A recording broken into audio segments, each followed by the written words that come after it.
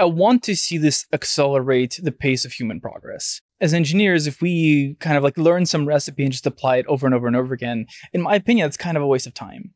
Like, I think it'd be cool if, as engineers, what we did was focus on proving that some breakthrough idea was possible. And then as soon as it is, like, sure, show it to the computer, have the computer go figure out where it fits best. Today I speak with Sergiy Nesterenko, CEO of Quilter. Sergiy started thinking about the aspects of deploying artificial intelligence in hardware design during his time at SpaceX.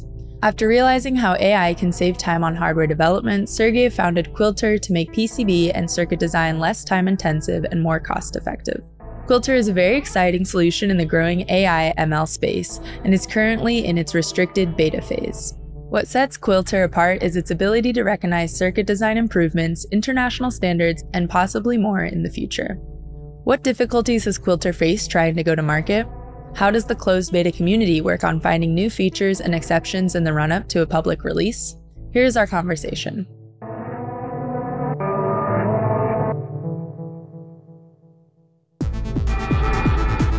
We live in a time where design and technology touch every aspect of our lives. But where did it all come from? Who designed it? How is it built and brought to market? What will it look like in a year, 2 years, 100 years? From the phones and smartwatches that help us in our day-to-day to the cutting-edge spaceships and 3D printers that are leading us into the future, modern design is constantly shaping the way we work, communicate, problem solve, and play. And every new design, big or small, starts with an idea and a bill of materials. I'm Majenta Strongheart, and this is The Bomb, where we talk to leading innovators in the tech world and celebrate the transformational power of design.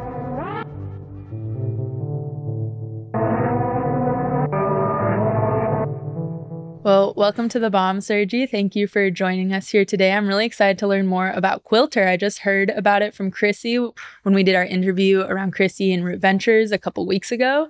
And it was really intriguing to learn about all that you guys are creating for engineers to develop PCB layouts. So yeah, I'd love to get an introduction from you as far as what the company is doing, maybe the kind of elevator pitch, if we can start there. Sure. Yeah. So Quilter is basically generative design for circuit board layout. So our long-term goal is to basically convert any schematic into a ready-to-go PCB layout that can just be sent to manufacturing and kind of done and be good to go. That's crazy. I feel like that's going to be totally game-changing as far as optimizing like the efficiency of this process. You taught yourself how to code when you were 10 or you were younger. Can you tell us a little bit about your kind of path up to this point, up to being an engineer at SpaceX? What brought you there? Why were you interested in engineering? And yeah, anything you want to share. How far back do you want to go? As far as you're willing to, within within reason, or any of the highlights you think are worth mentioning. All right. I mean, I think the first highlight is Legos. Okay. Classic. We've heard that a few times on the pod. So that's pretty straightforward. So I actually grew up in Ukraine. Like Lego should sponsor us because we plug them. 100%. 100%. So I grew up in Ukraine. I had a lot of access to my grandpa's garage, for example, where I had lots of stuff like, wood and tools and whatever else I could build stuff. That was kind of like the next step up from Legos, where you had to make your own little parts instead of just being able to grab them from a box. I think after that, when I came to the US, I got interested in video games, which led me to programming. It's kind of also a pretty stereotypical story for software engineering. Then, I kind of went through school and then college. In college, I was most interested in going into research. So I actually was headed in the path of can I do physics or chemistry or mathematics as a pure kind of researcher? When I finished college, I was like, well, okay, I kind of know what research might be like. I've done a little bit of it as an undergrad. I have some sense. I don't really know what it's like to work at a company. So let's just go do that. So I walked into a career fair, saw SpaceX, and was like, okay, that's cool. Let's try that. I was lucky to be accepted there, and I loved it. It was just really awesome to see an amazing group of engineers build something really cool and really fast paced. And what year was that you started at SpaceX? I got my offer in 2013. Okay. So I was kind of there. I think Falcon 9 had flown 6 or 7 times when I got my offer. And it was well over 100 by the time I left. So pretty fun time for sure. Yeah, I would say kind of an exciting period for them when a lot was happening, right? Absolutely. Nice. And so then what kind of inspired you to get into this work? Yeah. So honestly, I think that the real inspiration came from, working at SpaceX. I was an avionics engineer. for a little over 5 years there. And so I got to really see like what happens when you try to design rocket electronics and all the different like bumps that you hit along the way. And of course, I had the same experience as a lot of people doing layout for the first time. You know, I didn't do a layout in college, didn't even study electrical engineering, frankly. You know, came to work and had to do a board. And then I started sitting there and laying one out by hand. It took me a while. To learn. I was using Altium at the time. And I thought, like, why isn't a computer doing this? Yeah. And then, like most people, I tried an autorouter and was like, this is terrible. And then I promptly forgot about it, never used it again. And so it wasn't until 6-7 years later that through different circumstances, I got the opportunity to start a company and get some funding. And it kind of in a reverse way, got to think about, okay, well, what do I actually want to build? And I pulled back on my time at SpaceX thinking, well, what did I not like? You know, what problem do I want to solve? And came back to this one as kind of an interesting and impactful problem I can solve in the space. Absolutely. And so what has been the most kind of, it sounds like, you know, you were thinking about research, then you spent some time at SpaceX in a bigger company, not huge, but bigger company. And then you went full into startup mode. What have been kind of the unexpected positives of the process? Like what's been most exciting or interesting that you really didn't see coming? I think, in my opinion, the most exciting thing is the willingness of people to join on something like this. You know, I was afraid when I started that, like, I'm just a guy and I have some crazy idea that people have been trying for 60 years. And like, why would anybody like spend, you know, their working life like hooking up with me and working on this? And I think one of the cool things about startups, and especially about hard startups, is that it really attracts people. Like we have been really lucky to attract amazing talent at Quilter. I mean, really, really, really top-notch talent. And I think what excites people about joining and working on this is that it's hard, is that we might fail. You know, and that was a little bit of a surprise. Yeah. I always thought people would be looking for like the kind of obvious, immediate, insightful idea easy that leads money. to an easy win. Yeah, right? Yeah. That's the kind of incentive.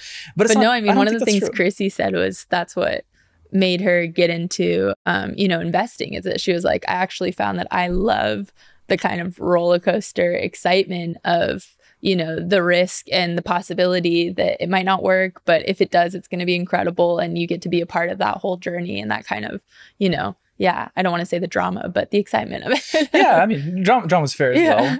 Okay, kind of trivial question. How did you guys come up with the name Quilter? So I have to give a credit to one of the engineers, Michael Arcidiacono, who, when we were switching from, you know, doing kind of physics simulation first to actually doing the generative design, he started a code repo and he thought, well, I guess it's kind of like making a quilt. So he called it Quilt. Nice. That was it. And it stuck. Yep. There you go. Simple as that. Very fun. And so when did you officially kind of start the PCB layout idea? Like how many years ago, or what was the timeline on that? Yeah, I think so. We got funded in October 2019. Well, that's not true. We got funded in December 2019. Okay. From October to December, I was learning like, what is a corporation? Like all the other side of the business side. That's right. Yeah. That's right. And we didn't take on the PCB idea in earnest until like August or September of 2020. Okay. And our actual first stab was to so like an important part about Quilter, I should back up for a second, is that we're not the first people to have tried to automate layout. Like there's papers that date back to the 60s that have been doing this for 60 years of efforts. But one thing that we think a lot of people have missed, or that we think is really important, is to combine like the proof that the board will work with the ability to generate that board. So ergo, we have to combine physics of simulations of boards with the actual ability to generate boards that pass those physics. Through simulation, yeah. Exactly. And so the first thought was like, well, why don't we just build like an easy serve physics engine first, where people can upload boards and evaluate them, and then get things started that way, and then come to the generative side. So we probably spent, I don't know, 4 or 5 months building that out first before deciding that like that wasn't unique or interesting enough. I was going to say there people. Must be existing solutions for that, right? Yeah. Yeah, to an extent there are. And so, yeah, I'd say in early 2021, we actually like started trying to generate circuit boards. So, I mean, I had met Chrissy when I was even just starting the company. She was one of the first calls I made through somebody else just about like, should I even quit my job and start a startup? And if I do, what should I go build? And we were doing some amount of ideation there. But once we pivoted into the PCB idea, I think that's when she kind of saw like, okay, like that's something I can hook into and that makes sense. Yeah. And so, yeah, it's right up their alley. I feel like as far 100%. as tools for other engineers and developers, it makes a lot of sense for their kind of portfolio. 100%. Yeah. 100%. You said that you kind of started Quilter a little bit in reverse as far as like you got the opportunity to get funding. And was that through Root right off the bat, or Root wasn't different first. opportunity? Okay. Can you walk us through that, or is it Sure. top secret? Okay. Oh yeah, I'll tell you, then I'll have to kill you. Right? No. So after I left SpaceX, I went to another startup where I was working for just a few months, and I took on a lot of side contracts, as a lot of people do. And for one of those side contracts, turned out to be for an investor. I didn't even know he was an investor at the time, who had me help him evaluate a different company. And long story short, after a few weeks, he reached back out, and told me that he wasn't going to proceed with that investment for one reason or another, and said, "Hey, how'd you like to start a company?" And I said, "What? Wow. What did you say?" So we had some loose ideas about the first idea was to build low-cost sensors for manufacturing. Okay. And we thought, okay, sure, why not? I can take my experience in building these things and get some funding, hire a team, and try it out. And so that's kind of why it was a little bit backwards, right? It wasn't the process of I have an idea and a pitch deck and I've pitched dozens of investors and finally got funding. It was a little bit the opposite. Luckily. Which is pretty amazing. Yeah. Someone really just, believed in you and was like, he can make something great happen. Yeah. No, I feel really lucky that happened. Absolutely. And how big is your team now? We're 9 people. Okay. Nice. And where are you based? So we are fully remote. Okay. I think 4 of us are in Los Angeles, 2 are in the Bay Area. We have a couple in Colorado, somebody in Texas. And over the course of the company, we've kind of we started right before the pandemic happened. And then as the pandemic unfolded, we kind of just stayed remote. Interesting time to start anything. yeah. That was not anticipated. But it works. I mean, it's mostly a software company, so that's obviously quite easy to collaborate on. Obviously, I have an electrical engineering team in addition to myself, and we build hardware. But with boards, it's not that hard to collaborate and mail them to each other, build 2 copies, and simultaneously work, and so on and so forth. Yeah, kind of prototype in parallel. Yeah. For when you were starting, did you end up bringing on any co-founders, or did you continue to just take this on your own, kind of as the leader of the company? Mostly myself as the lead. Yeah. Okay. And do you feel like one of the things we were talking to Chrissy about is kind of, Root really can support with everything else, besides they also support the technical hardware and engineering side of things. But, something that I think is valuable to most firms and incubators and accelerators and all the people that can support is kind of that everything else, the business side, the marketing, all of that. And so have you found that did you have a natural interest or appreciation for learning some of those things, or have you really leaned on other talent on your team or investors or support outside of the company to really push that stuff so that you can really focus on the technical side? Both, in short. So first, I have a lot of interest in it. I think in a lot of ways, those things are, engineering is a little bit more straightforward, right? You roughly know where you're going. You have some plan of how to get there, and you kind of deduce the problem, break it apart. I don't know. I find things like marketing are a little bit more mysterious, at least to me. But I like that. I mean, I think that's great. And there's just so much energy in talking to people, seeing how they respond, changing the way you think about things based on, how people are responding. So I'm very excited to be a part of all that and to participate in it. But I've never done it. I'm not any good at it necessarily. And so that's where I lean on the people who are more experienced. So in Root and, Harrison Metal, my first investor, and, people who are angels who have experience with this, or friends, or just anybody really, to kind of share their wisdom and experience in how to go about it. Something Chrissy mentioned also, when you guys were first starting, there was some really interesting outputs from the tool as far as layouts that you wouldn't expect, or that a human probably wouldn't create. Do you have any fun anecdotes from that kind of process, or still that you guys are kind of filtering out? I'm sure it's a never-ending process in a way, as far as what's been unexpected, or something that did actually work, but you just realize a person never would have come up with that, Oh yeah, lots. So I think that's kind of the second category of different critiques that people have had. So getting away from is there insufficient information to even do this task? Then there's how are you actually performing this task? And I think those critiques fall roughly into 2 categories, which is looking at a board and having a valid reason to think, hey, this might not work. And then looking at a board and thinking it might not work because of a misconception. So one simple misconception is we use traces that go in any direction. So when you look at a typical circuit board, what you are used to seeing is what's called octilinear traces, where they go, left, right, up, down, 45 degrees, which kind of comes from the history of like when these were designed literally by hand and drawn with rulers. So our traces are not like that. They go in any direction, and they usually follow smooth curves around pins or around other obstacles. Interesting, yeah. And so they look really weird. Everybody who looks at them, myself included, are like, wait, whoa, what is this? Alien right? PCB language. Yeah, exactly. It's very unnerving for sure when you first see it.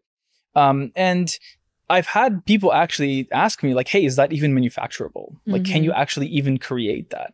And of course, if you understand, etching and how manufacturing works, of course you can. Yeah. But it kind of shows the gap between kind of what's possible and how ingrained we are. And how we've like kind of limited ourselves. Yeah. Just because of what we're used to and what's been traditionally done. Exactly. Yeah. Exactly. And I think that's kind of applicable to a lot of areas where, machine learning is starting to take more of the lead or be more of an influence. I think it's interesting to think about even just what we're saying, like how much is just kind of a fear of the unknown, and what we're not used to versus obviously what would really work or make sense for the future. So do you see Quilter as sort of like filling in those gaps when you can't have kind of the full professional support for something like this? Yeah, I mean, I see. Yes, that's certainly one of the ways I see Quilter. I mean, I see it kind of in a few different ways. I think like freeing up time for people is certainly one thing we strive to do. So whether you're more of a full-time circuit designer, or maybe you're a firmware engineer and just don't have support from an electrical engineer at all, you can offload layout and, we can take care of it. Or if you're a professional layout engineer and you want to focus on the difficult projects and you have a bunch of easy projects you just want to churn out, that's certainly one way. But that's honestly like not even the most exciting thing that I really see it with. What I really want Quilter to do is to make electronics easier. So like I find a lot of inspiration in like how easy can we make it to make a board, and if you look at software engineering as a comparison, how many 10-year-olds out there have taught themselves how to code, like myself included, right? But like if you have a 10-year-old who can learn to make a board, well, that's maybe a lot more impressive right now, but it shouldn't be, right? It should be just as easy. So like what I really would want Quilter to do is to make electronics a lot more easy, right? So that we can kind of at the high level share parts of schematics with each other, share submodules, and then like when somebody gets a creative idea and throws them together, it's like 10 minutes to make the design, send it to manufacturer, and then like get the board back in your hands, ideally in a couple of days, and so go start playing with it. Absolutely. Have the 10-year-olds send their boards to the not contractors. We have no, but I mean we've had a lot of interest, obviously, from a lot of different folks. And I think the youngest group of people has been some high schoolers that from one of the education centers that reached out. That's really who are interested exciting. In trying to use it. That's awesome. Like, I definitely want to see that. Absolutely. So you guys have recently launched kind of your first version that people can publicly like try out, right? Yep. Yeah. So we're on a wait list. People can come and sign up. I read everybody's sign up. Wow, so nice. It's great. Of course, I never try to respond to everyone. It's exciting to see what people are thinking about doing and everything, and just to meet people. I love meeting people this way. But yeah, I mean, most people that, as long as I think that, Quilter has a chance of actually, generating the kind of boards you want. Yeah, I welcome people in and then let them play with it and give us feedback. And then when did Root get involved with the venture? So Root got involved... I'm blanking, Chris. It will kill me. I mean, but it was about a year and a half ago. Okay. Yep. Okay. So maybe a year, you were saying December 2020. So maybe like a year after you guys were really formally or formalizing the idea that you were going to work on. Yeah. In this, latest version that people can sign up to get access to, is that part of the kind of user feedback, loop that you're questions or survey or whatever you're asking after people use it, if they would have more of a preference, or is that just stuff you guys are kind of testing internally and deciding and working on? Oh no, we ask users for everything that they're willing to give us, right? But I think so far for right now, it's more important for us to get answers to the questions we didn't even know to ask. So, we will have some kind of basic questions in a survey. We actually haven't even started sending out regimented surveys. I honestly just reach out to people directly and say, hey, what did you think? How's it going? How's it going? And like, as they kind of give me some thoughts, go back and forth and everything and just have a dynamic conversation. I think in a regimented survey, the most important question that I think will spawn everything else is, did you choose to manufacture this board? And, if you, And why how did or why it turn not? out? Yeah. And then if you did choose to manufacture it, how did it, did it turn out? Did it work or not? That's ultimately the job of a PCB is, just make the schematic work. Right. Like, of course. So we don't like specifically ask, like, what do you think of the curvy traces? But most people will give us an opinion. They'll let you know anyways. Yeah. Of course. Definitely. I think in this kind of audience too, this group is happy to share that kind of feedback. So where were we? Oh, I was just going to say, I feel like you guys have already kind of proven that out in a way, that even when it comes to something as specific as layout, it has gotten stale as far as what we've been able to do on our own, right? Like the fact that the computer is coming up with these traces that are kind of freaking people out, and feel like impossible when the computer is saying, no, these will work. And you guys have been able to prove that, right? It shows that there's so much more that we can be focusing our kind of creative energy on beyond the processing of this. Yeah. And I mean, I think there's branches that come out of that. So obviously, like if you're looking at layout, the next thoughts are, okay, let's look upstream into the schematic design process, right? And like, how can we we talked a little bit about modularity. I think that'd be a really important thing to bring into schematics. The ability for somebody brilliant to go design some super hyper efficient power circuit, and then for a kid to go just implement them and be like, sweet, now it works. That's so cool to think about. Yeah. We need to have stuff like that to really like make exponential progress, totally. in everything. Of course, there's the other side of like, I'd love for Quilter to integrate much more tightly with manufacturers, right? Like one of the pains of PCB design is like, you have to go to a specific manufacturer, figure out exactly what they can and can't do. And then if you have to switch, that can be a real pain sometimes. No, that's a whole other world that needs to be optimized. Yeah. Of course, like if you have some component or part missing or some material for the PCB or, as we've all seen with components themselves, like having to change that can be a lot of pain. That's where Supplyframe comes in. I'm like, shameless plug. Yeah, no, of course.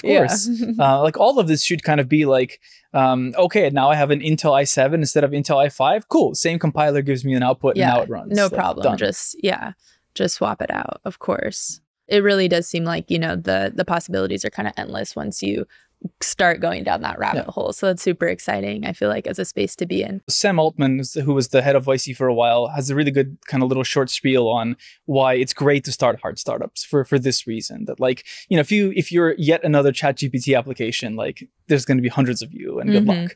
But if you're trying to start a fusion company, like there's not that many of you, and that really excites people. And so like attracting talent and potentially even attracting investment gets easier. It's a little counterintuitive, but it's great. So maybe I'll want to encourage people to look at hard startups. Yeah.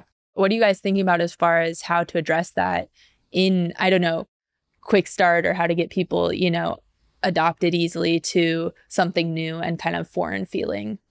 Yeah, I mean, it's an ongoing debate. We're still frankly having the debate of like, do we just embrace the fact that these look weird and like focus on proving that they work? Or do you try to optimize them to fit more what people are used to? Right. And I think both are valid answers, right? Yeah. I think it's definitely possible. Maybe it's a phased approach of like in the future, there can be all of it. Yeah. Yeah. Like I think it's certainly possible to set that as a constraint and have the kind of optimizers like figure out how to fit within that constraint. I think it's also a valid argument that in a lot of cases, a curved any angle trace is actually better. As long as you actually got the design done, you're avoiding sharper angles, and for signal integrity purposes, that can actually help. And honestly, I don't think we've made the decision yet of like, which side do we lean into? Do we try to optimize it to make it look a little more human first and get more people kind of accepting at it? Or do we just lean in and say, yeah, this is definitely computer generated, and kind of focus more on actually building boards to show people that they work, investing in simulations to show that they work, and so on and so forth. No, that's a tough decision. That totally makes sense. And so are there any applications you guys are kind of steering away from right now that you don't support boards for a particular vertical or use case or anything like that? Or is it really open at the moment? Yeah. So we tried to think about Quilter in terms of verticals, like, do we go for aerospace or automotive and whatever? And I actually don't think that's the right way to cut the segment for Quilter. I think that the right way to segment users right now is by capability, right? And so today, what Quilter can support is boards that are of some, technical parameters. So roughly, less than 100 components, less than 1,000 pins, relatively low speed signals. So like sub a couple hundred megahertz signals, relatively low power. So sub couple of amps of power, right? And you'll find that those boards exist, both at startups and within aerospace companies, all the same. So it's actually, I think, a little more appropriate to think of it by like the job function or the technical standards kind of, right. or So, limitations. like if you are designing, the motherboard for Apple's iPhone, like we can't help you yet. But one day. Yes, absolutely. One day. But if you are designing a test rig for that motherboard that exercises some functionality, then absolutely. Like you have lower constraints on density, maybe you don't have as much like high-speed compute and stuff like that. And Quilter can kind of make a lot of sense there already. And so over time, of course, we want to expand that to everything. We don't really see a limitation to it long term. But for now, yeah, really the application is just what is our technical capability? Like what are the kinds of boards we can actually complete and give a good quality to? Versus like what we're kind of striving to achieve next. Maybe it would be a good time for our listeners to illustrate, imagine people are just listening, they can't see anything. Sure. Walk us through the process of someone using your tool for the first time, like step by step, what do they do and what do they get out of it? Sure. So the first part of the process in building a board, is designing the schematic, and that remains like normal. So you open up KiCad or Altium, and you have some idea of what you want to build, and you draw up your schematic like you always have, right? The second part is assigning footprints, and again, completely like normal. So we kind of think that most people have opinions, whether they're in a company that has a library or they're using Octopart or something. They'll assign the footprints that they want to use for their layout. The third part actually is to start your board file. So we take in as a constraint the outline of the board that you want to use, presumably because you have some mechanical enclosure or something where the board has to go. And most customers will even place some components. And in particular, that will be connectors. So like if you know exactly where your USB connector needs to go. They need this according to their enclosure or whatever it is. Exactly. Yeah. Like we have no way of knowing where the screen needs to be, right? Or something like that. And that's it. So at this point, you have a board with an outline, or with some connectors placed, and everything else is off the board. And you just take that board and you drag and drop it to Quilter. And some amount of time later, anywhere from 10 minutes to a few hours later, you get that same exact board file back, but it's done. So it's got, power plane and ground plane, everything's connected. And does it just give you one option, or does it kind of give you a few to choose from with pros and cons of why you might want one or the other? We generate, I think right now over 1,000 different candidates. So we do have some prioritizations already. Obviously, we want to give you the ones that are like at the very least complete and pass DRCs, right? That's kind of the basic criteria, is that like this board actually connected everything as the schematic required, and it can be manufactured by this and this and this manufacturer. That's the kind of the basic criteria. We have some basic choices right now in terms of like, we have a 2-layer variant, a 4-layer variant, some things like that. But that's going to increase quite a bit in the future. Like, in the future of the company, I imagine that like, maybe you have a trade-off between signal integrity and cost, or like the size of the board in the XY plane versus the number of layers, or like things like that. Yeah. No, that'll be so cool. I feel like the same way, we've been able to optimize, like searching for all different options of, and like any part of our life, looking for a house or looking for these things, you can have kind of parametric, parameters. You can have your sliders on of what you want and what, is a lower priority as far as your output for the board. That's really crazy to think about. It's exciting. Is there any feedback you've gotten so far that has been surprisingly like, negative, I guess? Like people have been like, for whatever reason, there's no way this is going to work for this, or, what was the most surprising kind of, I guess, kind of criticism of the project so far? I think the most substantive concern about like long-term why this might not work is the question of, do you have sufficient information to do this job? So as an example, right, like, if you look at a layout and you just see a bunch of parts and you don't know what the parts are, how do you know that something needs to be impedance matched, or something's a differential pair, or something has a high current? And of course, if you don't know that, you make a wrong assumption and you make a board that just ultimately isn't functional. And so what ends up happening is people assume that that's going to have to be entered in by hand. And that if that's the case, then, well, is it really faster to do that than to just like do the layout yourself?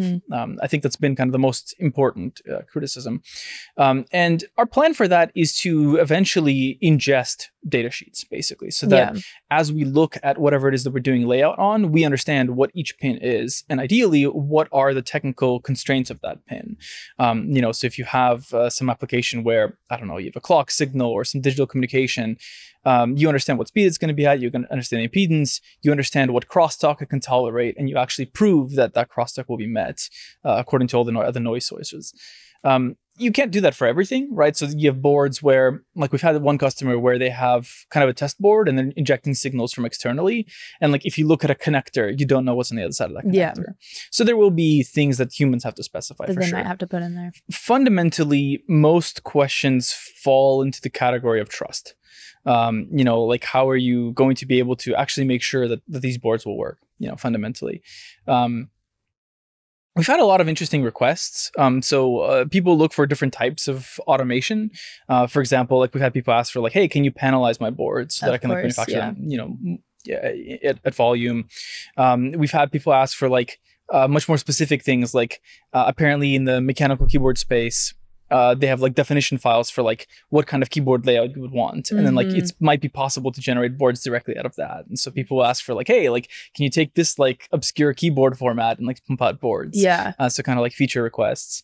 No, I bet there's a bunch of kind of niches that I wouldn't even think of, like... Yeah, like flex... Well, maybe that's not a niche so much, but like flex boards is something we've gotten a lot of questions about, like, whether we can be able to support something like that.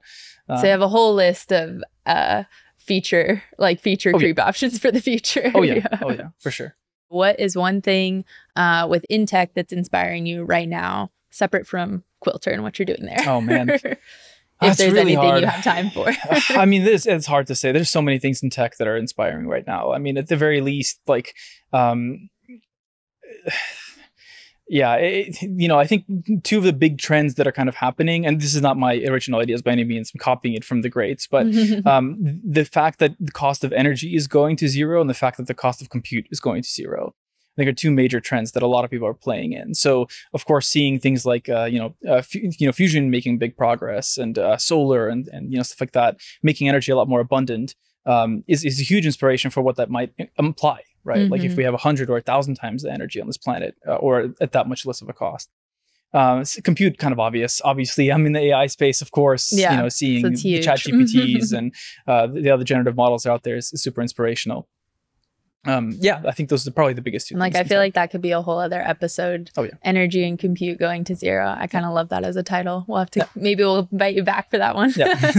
And so, speaking of kind of the future of where you want it to go, what do you see? What's the big vision, the 5-year vision, the 10-year vision? You spoke about eventually you want to be able to kind of, cater to all these technical specifications as much as possible, so it can really be universal, like any vertical, any application.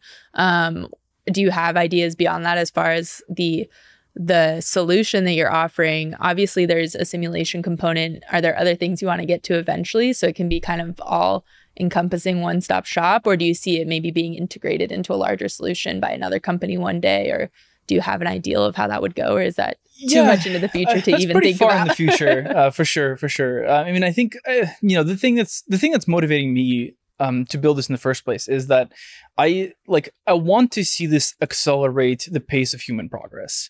I think that as engineers, if we kind of learn some recipe and just apply it over and over and over again, in my opinion, it's kind of a waste of time.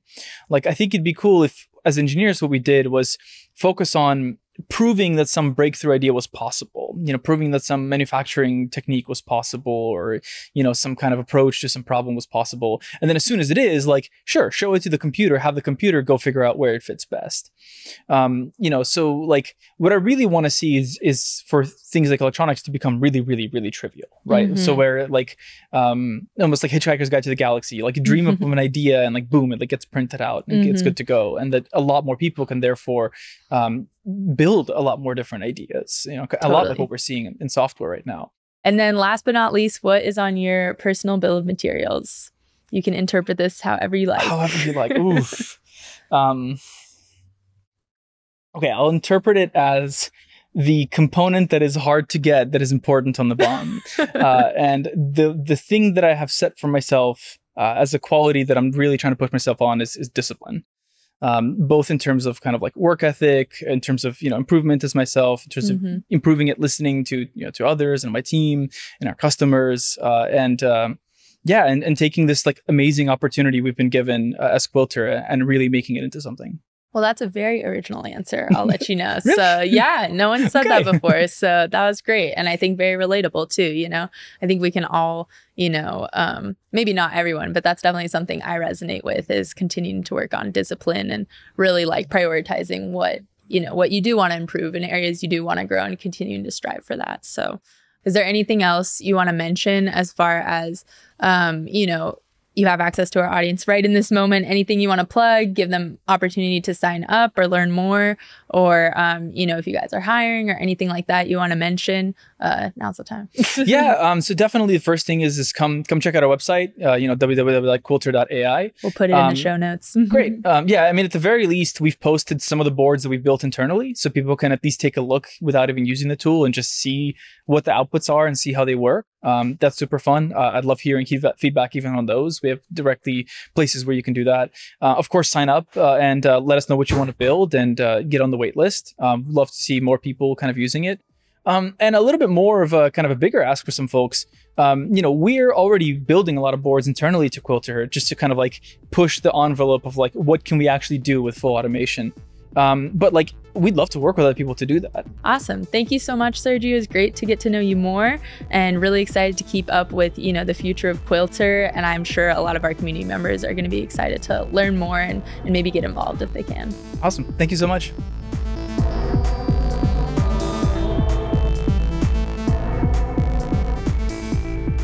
That was my conversation with Sergiy Nesterenko of Quilter. We look forward to how Quilter can potentially make hardware, circuit, and PCB design hassle-free as it continues its learning and development process. You can find out more information on Quilter in the show notes. Thanks for listening, and until next time.